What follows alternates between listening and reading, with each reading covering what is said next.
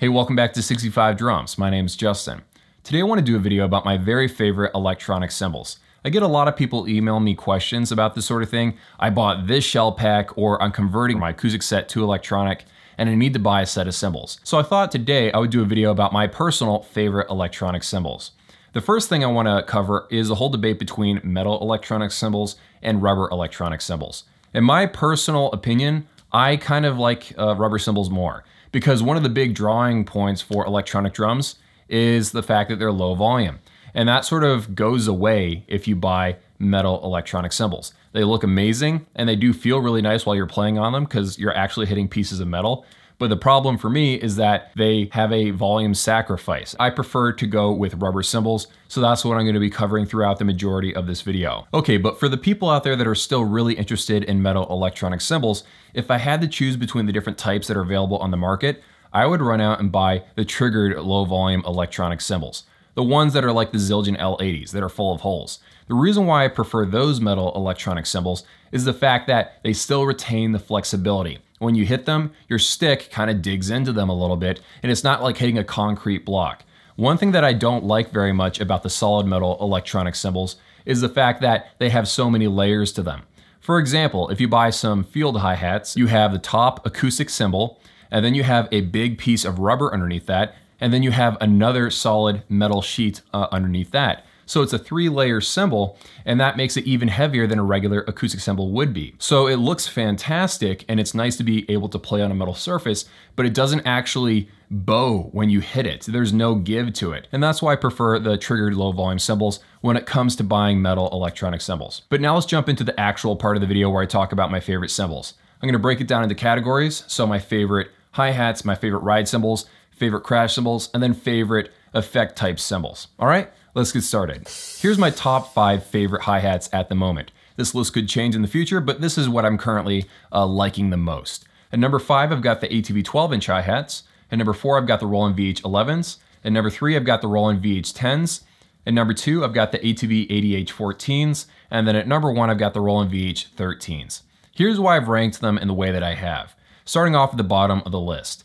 I think they're all awesome, but I've ranked the ATV 12-inch ones at the bottom because of the price tag. It's $421, and at that price range, I might as well just spend a little bit more money and go for the ATV 14-inch variant. And also, it's very hard for me to even buy these. If I go to Edrum Center, I can't seem to find them. I can't find them at Sweetwater. I can't find them at Sam Ash or Guitar Center. I can only buy them from a store in Europe, and that's why I've ranked them at the bottom of the list. Even though they're excellent, I would just go and buy the 14-inch variant. Moving ahead to the number 4 slot, we have the excellent Roland VH11. I actually like this one slightly more than the VH10 for a couple of reasons. Number 1, the bottom hi-hat controller has this bit of metal here. The VH10 does not, so this makes it feel a little bit more heavy duty. I also like the fact that it's easier to repair a VH11 because it's way easier to take it apart. I could not take apart a VH10 to fix it to save my life. Meanwhile, it's just a couple of screws on the VH11. I've actually made a video about that. So for those reasons, I actually like the VH11 a little bit more. But do I like it $100 more than the VH10? No, not really. They perform pretty much the same while you're playing them, as far as triggering, open and closed, and all that stuff. But the VH11 is awesome. It's been on a lot of very respected drum sets, and that's why it's in my top 5. My guess is that Roland will eventually phase out the VH11, but that's just a guess that I have right now. It's currently still in like the Roland TD25K VX and also the Roland TD50K. So let's move ahead to the number 3 slot, which is the VH10. The reason why I like this one so much is number 1, it's the best $300 pair of hi-hats you can buy in the electronic drum industry. But also another thing that it has going for it is the fact that it's lighter.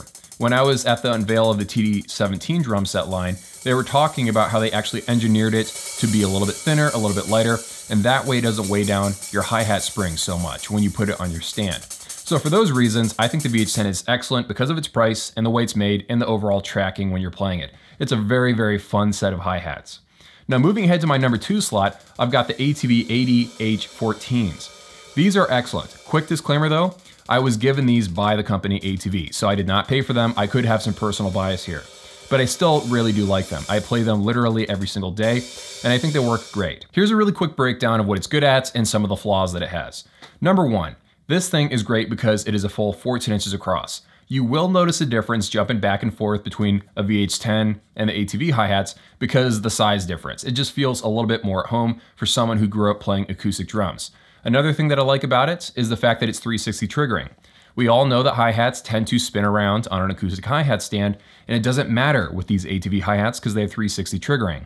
Another really cool thing about these hi-hats is that they do have a third zone. You'll probably never use it, but it's nice to know that if you take out all the different mounting hardware and put this on a cymbal stand, this could easily turn into a 3-zone 14-inch ride cymbal if you needed it to do that at some point. It's also nice that there are no moving parts here. It uses an electronic eye, so that might actually help it last a little bit longer than hi-hats that have some sort of moving piston inside of the controller piece. Now, as far as downsides go, there are a couple. The first is that because it's using an electronic eye, it does need to be plugged into the wall. And we all know that electronic drums already have enough cables. Having one more that has to be plugged into a wall just kind of sucks. Another thing is that the bottom piece is just a plastic shell. I feel like they should have coated it in rubber or just something to make it feel slightly more premium. It's well built, but I feel like it should look a little bit nicer. And then finally, it still is expensive. $570 is way cheaper than the VH13, but $570 is still $570. But all the downsides aside, I really like these hi-hats. I think they're excellent. Let's move ahead to my top pick, which is the Roland VH13s. Now these ones have been out for quite a while. I think they first came out on the Roland TD30KB, so you can actually buy it in two configurations. You can buy the one that has that metallic silver finish on it, or you can buy the matte black version that came on the Roland TD50KVX and TD50K drum sets. So yeah, you can buy it in two different colors, and it responds beautifully. I'm not gonna try to justify the price tag here. $770 is really expensive. That's like buying two pairs of Roland VH10s. Okay, so they're really, really expensive. Every time I forget why I like the hi-hat so much, I sit down and play a TD50KVX or some sort of drum set that has the VH13s, and I immediately remember how fun they are, how accurate they are, how nice and smooth the open and closed is, how well the tracking is. It's just a great pair of hi-hats. I personally have no plans on buying a Roland VH13 because of that ludicrous price tag, but still they are my favorite whenever I get a chance to sit down and use them. Okay, so let's move ahead to ride cymbals. Here are my top 5 favorite electronic rides. The first one is just a shout out to EF Note. I really like this 20-inch ride that they made. I think it's the first ever electronic rubber ride cymbal of that size. But I can't really put it in my top 5 at the moment because it's brand new. I was probably playing a prototype, and also it's a light gray color. But it's cool to see different drum companies try to make larger and larger electronic cymbals, so I wanted to acknowledge them for that. But moving ahead to the actual list, at number 4, I've got the ATV 16-inch ride cymbal. At number 3, I've got the Roland CY16RT. At number 2, I've got ATV's 18-inch ride cymbal. And at number 1, I've got the Roland CY18DR. Like many of you guys, I remember when the biggest ride cymbal you could buy was like 15 inches across or something. Now we have actual legitimately sized electronic ride cymbals that are made of rubber, and that is great to see. So let's go through the list and I'll talk about why I've ranked them in the way that I have. So at number 4, the ATV 16-inch ride cymbal. This is an excellent ride cymbal. I really, really like it. The reason why I have it at the bottom of the list is mostly because of pricing. I love the fact that it's a really thin cymbal. It'll work with most modules. I like the fact that it's got 360 triggering. It's a clean look to it, but it's $500 for a 16-inch ride cymbal. I think that's a bit much. It's still excellent though, and that's why it's in my top list. In third place, I've got the Roland CY16RT. This one is significantly cheaper. It's the same size as the ATV 16-inch ride, but it's $350 versus $500. What I like about this new Roland cymbal, and it is the newest cymbal on the list, is the fact that it's very, very thin and flexible. You can actually take it in your bare hands and flex it. It is really, really nice. I think Roland said it was like 40% thinner than some of their older cymbals, and it performs great. I got a chance to play it on a Roland VAD 506 drum set, and I really, really like it. Okay, so moving ahead to my second pick, we have the ATV 18-inch ride cymbal. I bought this cymbal about a year ago, and I've been loving it ever since.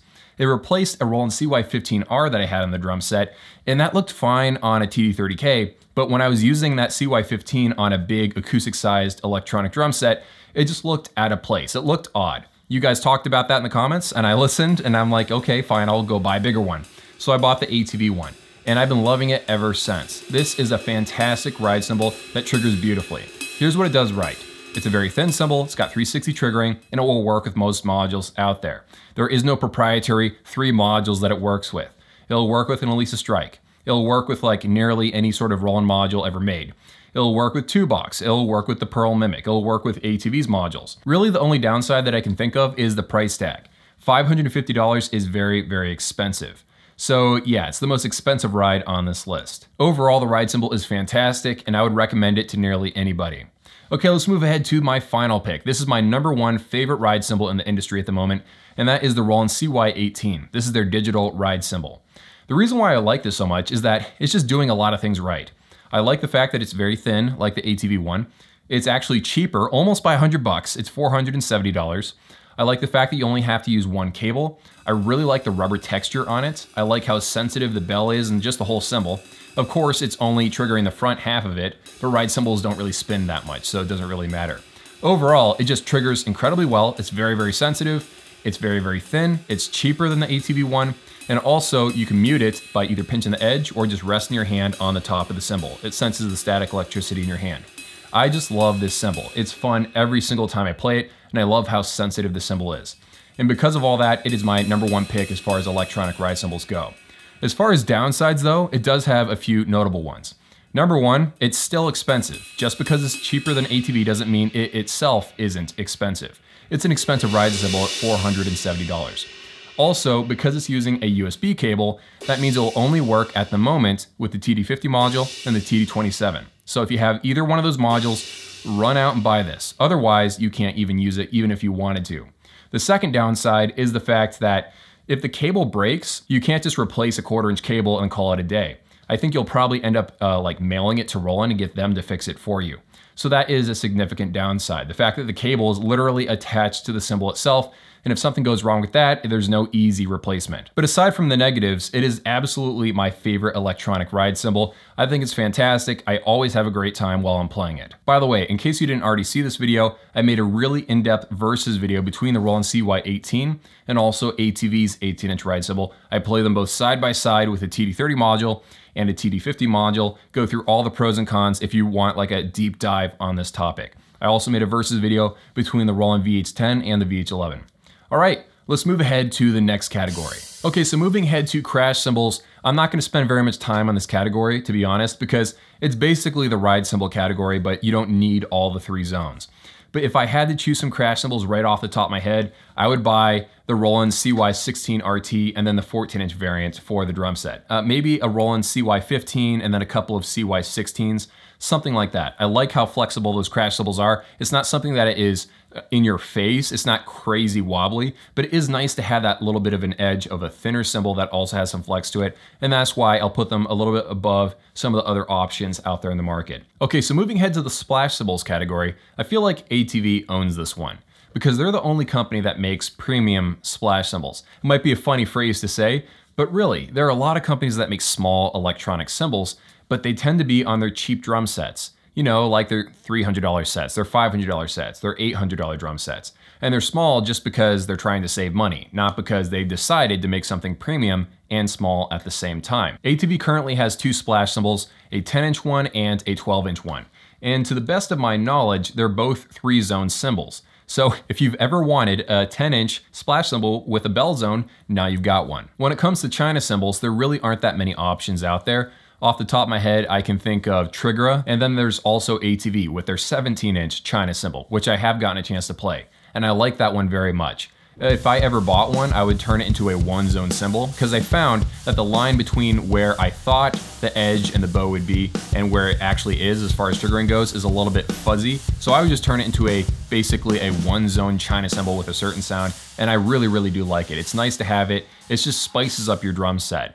I realize that some people think that having a China cymbal or an effect cymbal doesn't really matter, and in the grand scheme of things, it is an electronic drum set. It doesn't technically matter, but if it really didn't matter, we would still be using the triangle pads for cymbal pads. But for some reason, we've decided that circle rubber pads are better, because it just makes sense in our head, even though it doesn't make sense in real life. And then finally, moving ahead to the last category, we have the ozone style crash cymbals. Basically an effect cymbal that has large holes cut into it with an acoustic cymbal that would give it faster attack. When it comes to electronic cymbals, it just helps you differentiate it and makes your drum set look a little bit more interesting. I really like this one from ATV, and again, I think they own this category. I think there might be one other company I've seen do something like this. I think they were from like Argentina or something, but I haven't gotten a chance to play that cymbal. So in my opinion, I like the ATV one because it's the only one that I've played. Let's talk about the just coolest looking electronic cymbals ever made. So as far as rubber cymbals first, I really liked the way the Roland TD30 KV cymbals looked. I thought they looked fantastic. I liked the dark metallic gray look that they went with. A little bit better looking, actually, in my opinion, than the TD20 SX cymbals. Those looked great in photos, but in person, they didn't give quite as cool of an impression as the TD30 KV cymbals. I loved the way these looked, and I wish they still made these. But the problem that made them walk away from this design was the fact that the finish eventually wears off, and that's just not a good look on a $7,000 drum set. So they went back to matte black. The Alesis Strike Pro was going to have these types of cymbals. There was a prototype of the Alesis Strike, and they were showing this off. I think Craft Music has a video on this, and those cymbals looked amazing in the photos and also in real life. But probably for the same reason as Roland, they walked away from that design. But still, as far as pure looks go, the metallic cymbal look is the best, in my opinion. Now, when it comes to the coolest looking metal electronic cymbals, the two biggest contenders, in my opinion, are Field and Joe Becci. I've kind of flip-flops between liking the Field Raw series and also the Field Brilliant series. Both of those cymbals look freaking amazing, and again, everybody has different tastes on what kind of cymbals look the coolest, but those are my two favorite. Field and Joe Becci make incredible looking metal electronic cymbals. Let me know what are your favorite hi-hats, ride cymbals, and crash cymbals down in the comments below. Have an amazing day. Thank you so much for watching all the way to the end, and I'll see you all in a few.